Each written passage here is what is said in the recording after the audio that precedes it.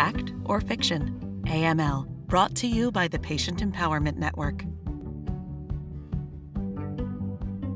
You know, you've mentioned gene mutations. What mutates a gene? What causes that to happen that could lead down the line to AML?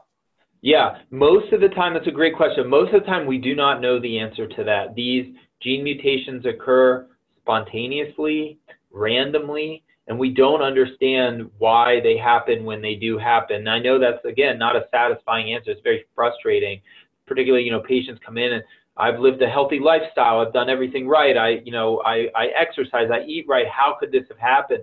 You know, these are things that for the most part are out of the control of a person. These aren't impacted by your diet or your activity levels, what you eat or don't eat, what you do or don't do. That's a real frustration. In the end, in almost all cases, we don't know or understand why these gene mutations or these, I call them mistakes in the body, occur when they occur. We don't understand that.